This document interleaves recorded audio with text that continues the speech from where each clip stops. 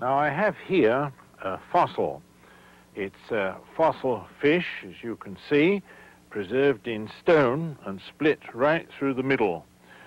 There are millions of fossils of plants and animals all over the earth. They were, of course, once living, and they died, usually quickly, suddenly, under such conditions that they were preserved. The normal animal or plant, when it dies, is oxidized by bacteria and so on and disappears. But these have been preserved by the special circumstances, deposited in water, and here we have our fossil. Now, it's our purpose to look at these fossils and see what they can tell us about the past biological history of the Earth.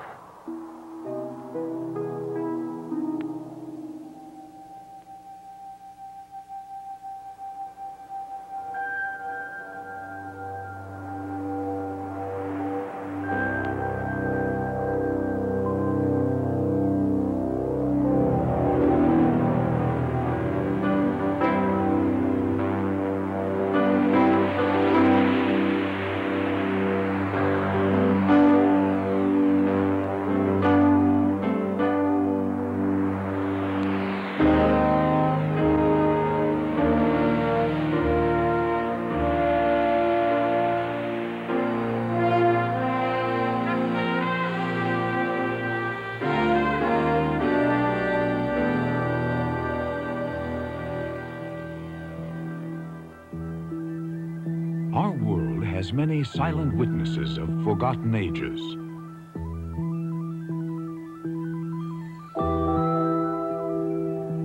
Not only man has witnesses for his past, the earth itself has them as well. Majestic mountains pushed up by incredible forces. Works of art created by wind and water, carving sculptures of immense, breathtaking beauty. They are silent. They speak no words. But if you listen very carefully and with patience, they will tell you their story.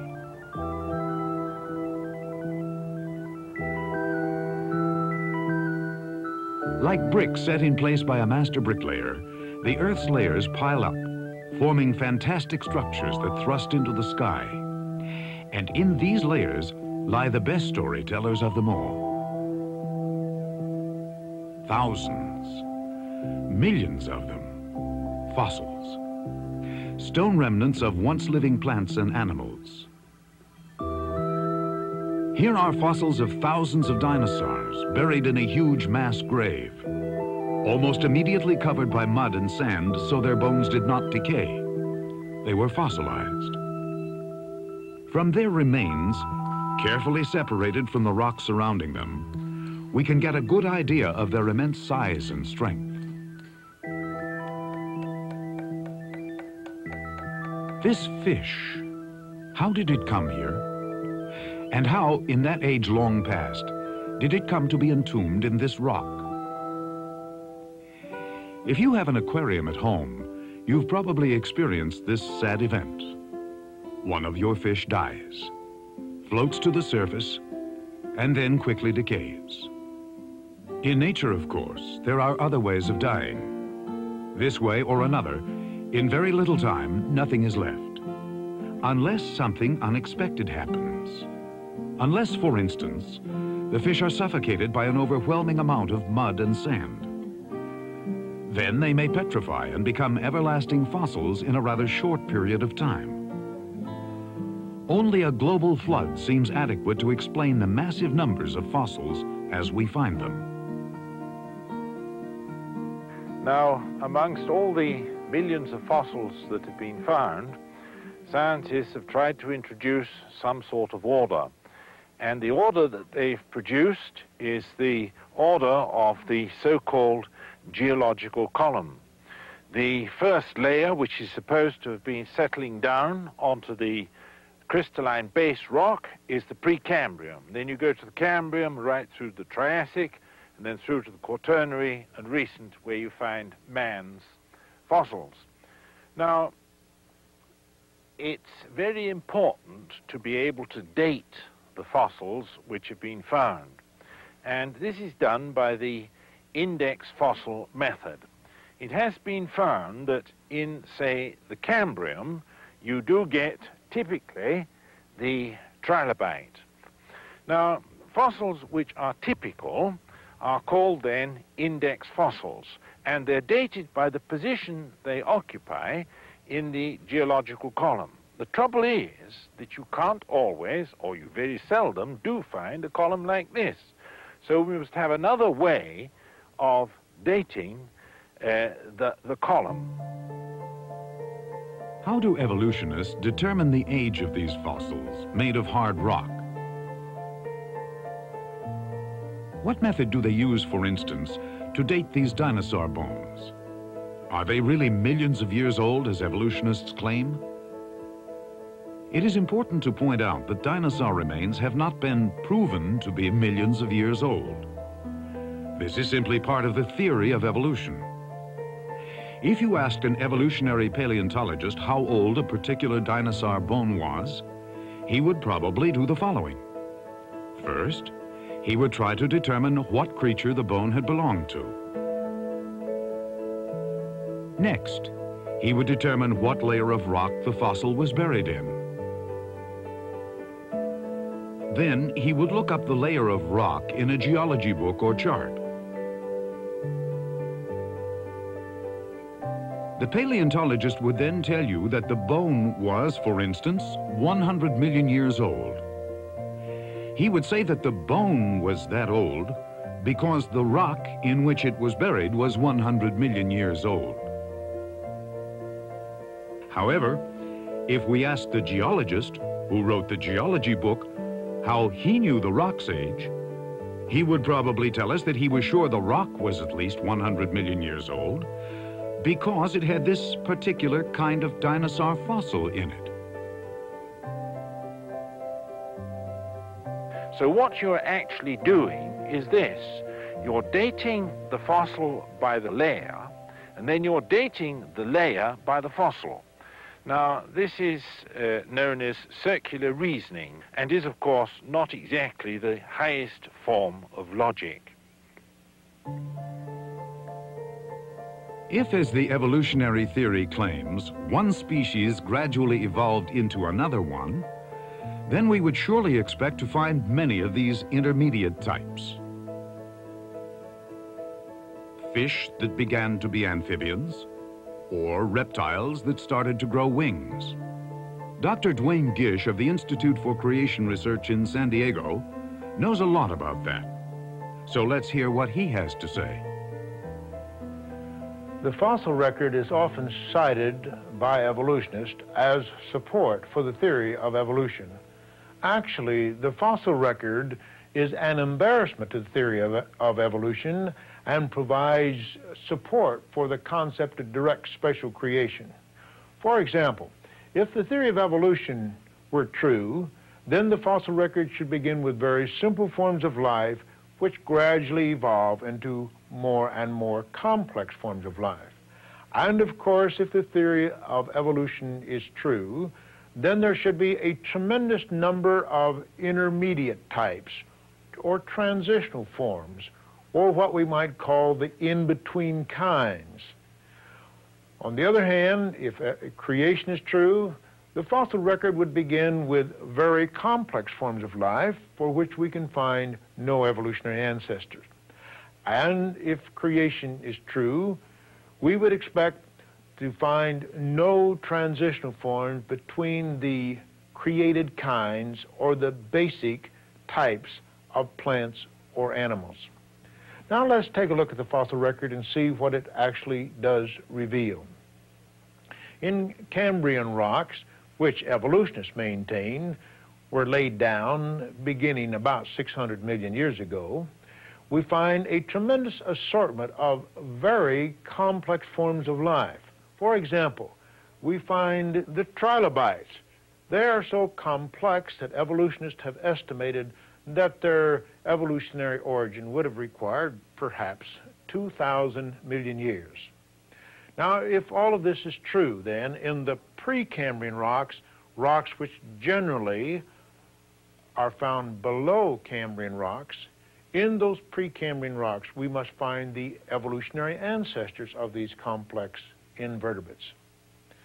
Many of these rocks are undisturbed and perfectly suitable for the preservation of fossils. What do we find in those Precambrian rocks?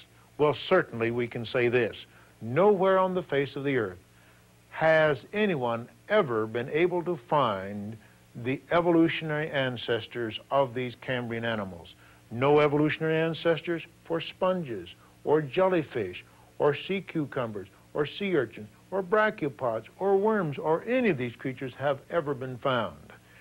They have found what they believe to be fossils of microscopic bacteria and algae, single-celled microscopic creatures, but nothing in between has ever been found. In other words, these complex animals appear abruptly, fully formed, with no evolutionary ancestors. And this is what we, of course, would expect on the basis of creation. Now, evolutionists also believe that one of these invertebrates gave rise to vertebrates, and they believe the fishes were the first vertebrates. Vertebrates are animals which have internal skeletons or backbones, in contrast to the invertebrates, which are either soft-bodied or have shells. They believe that this transition from the invertebrates to the vertebrates took about, 100 million years.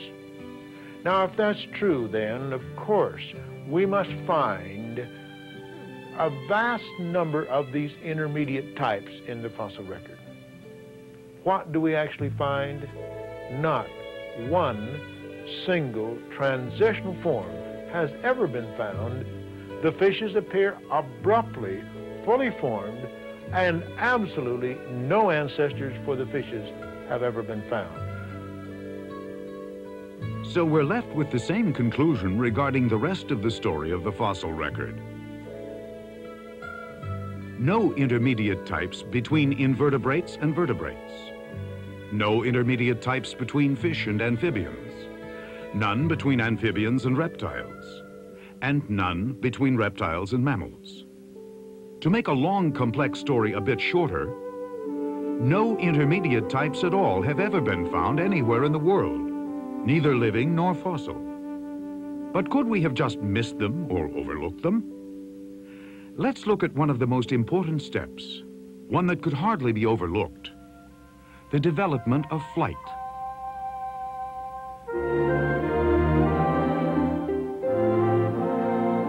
The ability to fly is an amazing thing. It requires a coordination of muscle, brain, and bone that seems to point so clearly to intelligent, creative design. But according to evolution, flight developed by time, chance, the struggle for survival. Flight actually occurs in 4 different groups: the insects, the reptiles, the mammals, and the birds. When it comes to insects, the first insects of flying forms to leave a fossil record have wings completely developed, fully functional, just like those insects we have today. When it comes to the flying reptiles, the pterodactyls, they had huge wings made out of membranes that would stretch as far as 52 feet. Surely, if these forms had evolved from running reptiles, there ought to be hundreds of transitional forms at least to show how that change from leg to wing occurred. So far, not one transitional form has been found. When it comes to the mammals, the flying mammals are the bats. These are among the most highly special groups of mammals we have, and yet they occur early in the fossil record of mammals, and they look just like the kinds of bats we have today. When it comes to these groups, the insects, the reptiles, and the mammals, the evidence is crystal clear. The kind of integration of parts we see seems to point so clearly to creation. If evolution were true, we ought to have thousands of transitional forms, and yet not one has ever been found. But when it comes to birds, the story changes a little bit. Here, at least, the evolutionists believe they found one example of a missing link. It's an unusual kind of bird called Archaeopteryx. Now, Archaeopteryx has wings and it has feathers like a bird, but on those wings are claws. There's no keel down the breastbone. In the bill are teeth. These are all things we would normally associate with reptiles. I used to tell my university classes that myself when I taught evolution. Here's a perfect example of a missing link that's been found. Well, let's take a second look at that Archaeopteryx. When you take a look, for instance, at the teeth, we find, sure enough, no living birds have teeth, but some fossil birds have teeth. Some reptiles have teeth and some don't. That particular characteristic is not really important in distinguishing the two groups. Claws on the wings, there's some living birds like the ostrich that have claws on the wings. Lack of a keel, it turns out that Archaeopteryx has an extremely robust furcula or wishbone. That's where the muscles attach for the power stroke in flight. As a matter of fact, the feather of Archaeopteryx shows the shaft down the leading edge, a characteristic of strong flyers. Most scientists, in fact, now no longer regard Archaeopteryx as primitive, but a strong flyer. What about that transition from legs to wings?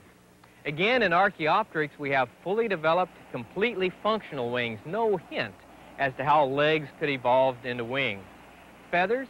In Archaeopteryx, they appear complete, fully developed with all the little hooks and eyelets holding them together. We see no hint of how scales could have evolved into feathers. As a matter of fact, a few years ago, we found bones of just regular birds in the same geologic formation as those of Archaeopteryx. The Archaeopteryx specimens we have then could not be the ancestors of those birds. It looks like in this case, too, the evidence favors creation. Different kinds of birds of many varieties existing right from their first appearance in the fossil sequence. About the only other example that evolutionists use is another one that I used to use with my classes, the horse. In this case, it seems like there might be a transition from one kind of structure to another. The story pictures evolution from a small animal with many toes to a large animal with only one toe. More detailed information has now forced us to abandon that particular idea. When it comes to the size difference, we find that's not crucial. It's now possible to breed horses that are only 15 inches tall.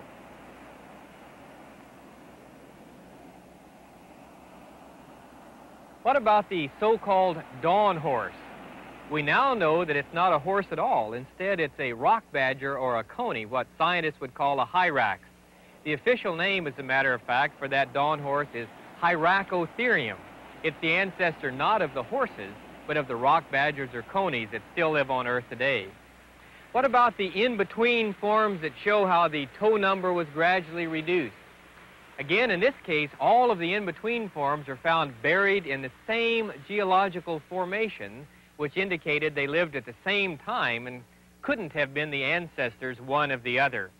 Instead, it's more like a scene we might see around an African waterhole where animals of many sizes and shapes, animals with a few toes with many toes, all live together at the same time.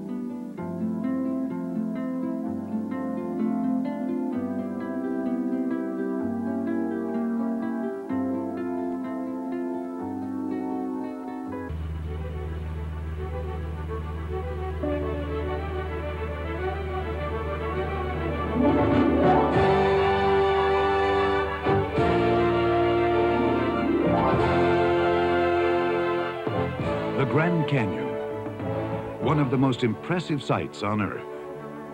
Hot, dry, and barren, it stretches out over hundreds of miles.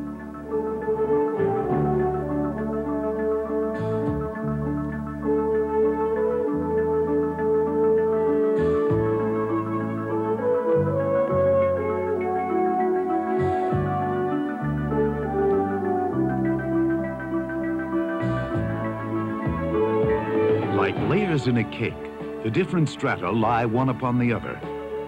Most of them, sedimentary rocks, are deposited by water, settling when the water recedes, only to be covered by a new layer washed in by succeeding waters.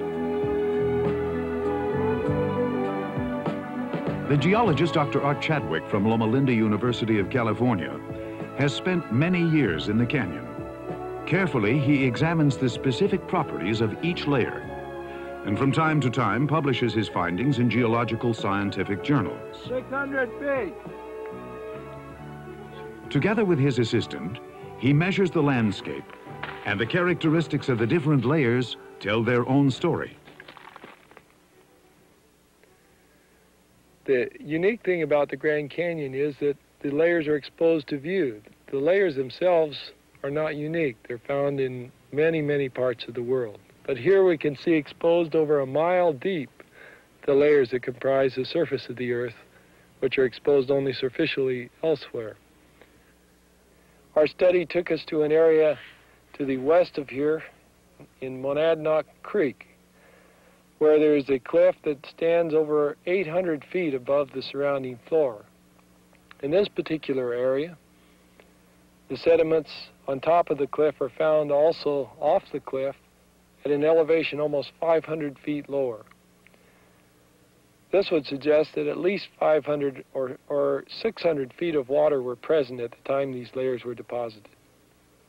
Since these layers required a lot of energy to be laid down, it follows that the processes involved must have also been energetic processes. This flies in the face of traditional thinking about how the layers got here. In fact, these layers must have come in here very rapidly. This is not to say that the entire column accumulated in a short time necessarily, but it's consistent with the idea that a single layer came here almost instantaneously by a process known as turbidity currents, or something similar to that. Turbidity currents have come to be recognized in the last 30 or 40 years as important processes in sedimentation. The unique thing about them is that they occur so fast. The sediment is deposited in areas up to 100,000 square miles. At 50 or 60 miles an hour, the sediment moves across the floor. So we can accumulate great quantities of sediment in a given area very rapidly. This has changed our whole thinking about the processes that came to lay these layers here in the canyon. Not only do geologic studies show that most of the layers of the canyon were formed quickly under massive flood conditions, but they also indicate that the canyon was eroded into its present basic form very rapidly. It was not the slow-paced erosion of the Colorado River that carved the bulk of the canyon, a process that would have taken millions of years. The canyon seems to have had a much more catastrophic origin. Many creationists believe that most of this awesome series of formations originated in the spectacular upheavals and after effects of the great worldwide flood of Noah's day.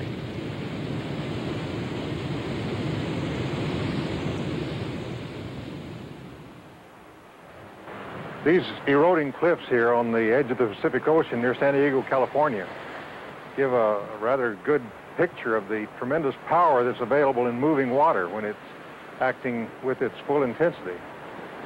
And so the question about whether the flood could have really done significant geological work, I think is obviously yes. I said just what caused the flood and how it was that the world was covered with water. We may not know all of the answers. The Bible does say in 2 Peter chapter 3 that the world that then was, being overflowed with water, perished. And the word overflowed in the English Bible is really cataclysmed in the Greek. In other words, it speaks of a worldwide cataclysm in which the whole geology and geography and topography of the earth was changed. From the Grand Canyon to another fossil mass grave, coal seams. Deep inside the earth, the black gold can be dug.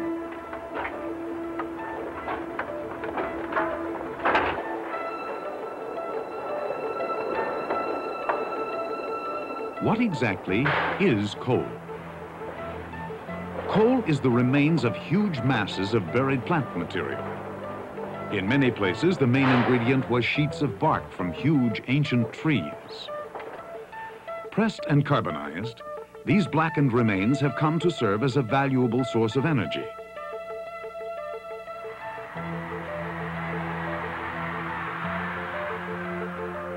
Since coal seams are not found being formed anywhere today, many researchers have wondered what circumstances caused these vast formations. How exactly was coal formed?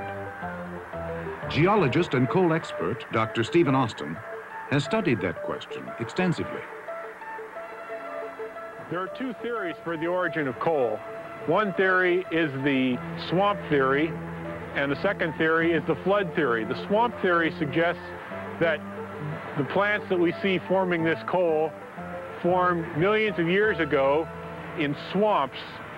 The buildup of plant material formed a thick layer of peat, and this became later compacted and hardened into the rock we today call coal. The second theory is the flood theory. This suggests that the plants that formed the coal did not grow in place, but were transported from some other location.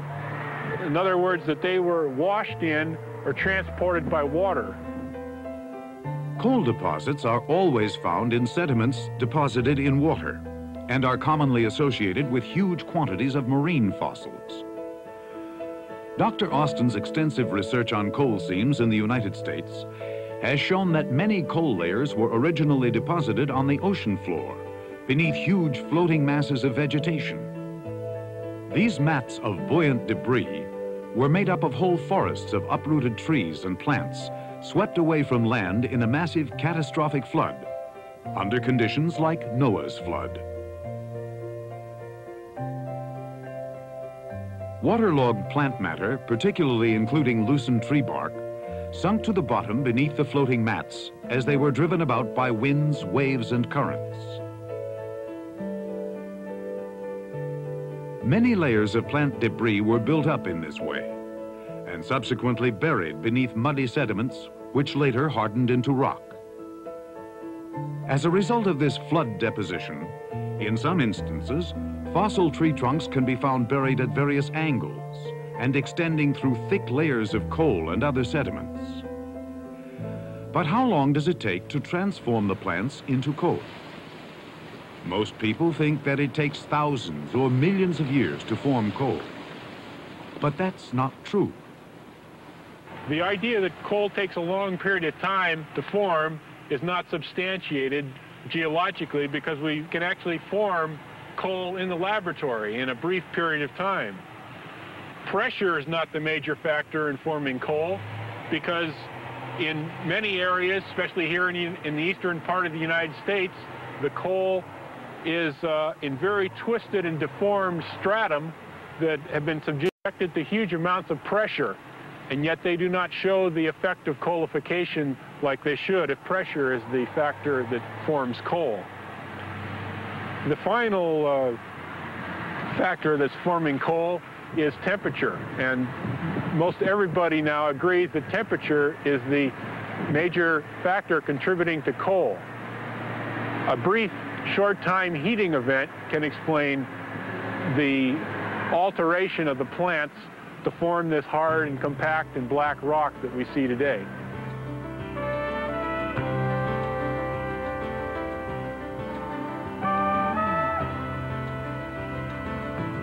What final conclusion can we draw from these facts?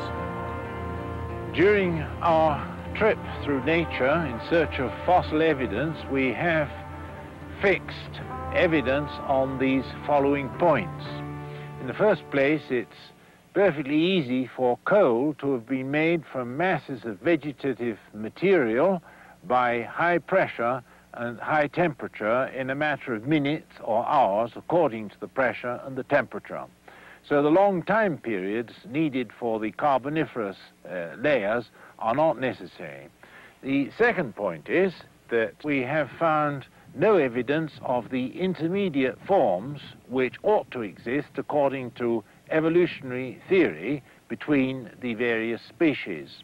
Now, if this is the case, then there is no evidence of a scientific nature against the postulate of a special creation followed by catastrophe on a universal scale, which produced the mass graves for which we have very large evidence. And if that is the case, then the evidence against special creation does not exist, but there is strong evidence against evolutionary theory.